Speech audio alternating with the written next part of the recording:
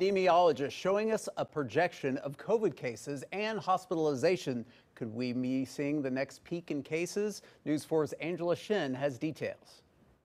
An expert's model shows us the direction numbers are going and how it would change if more people got vaccinated or wore masks. The pandemic is being driven by people not being vaccinated. Dr. Aaron Wendobo, a professor of epidemiology at OU, projecting the path of COVID cases and hospitalizations.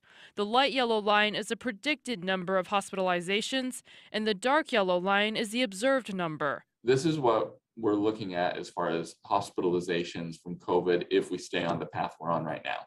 If we were to double the hospital or the vaccinations that we have right now, you can see that the curve essentially flattens. But that's not the only way the curve can flatten. Maybe we can't double the vaccine, but we were able to increase it substantially.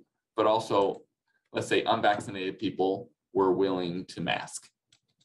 Then, like the combination of increasing vaccine and masking could also just like flatten this out. His model assumes there are no more variants, but right now the next peak is expected to come in a few months. This is what we're seeing as far as like the peak of hospitalizations here in the fall. But the winter could change things. This is most accurate probably through the fall, because as we move forward and we get into colder weather and stuff like that, I really, like, my guess is that this will actually stay sustained rather than dropping off. He says the key takeaway is we don't have to experience the hospitalization. We don't have to shut down society. We don't have to make drastic prevention measures.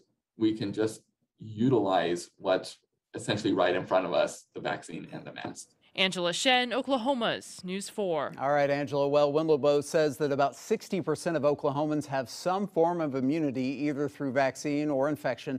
He says the threshold for herd immunity is about 80%.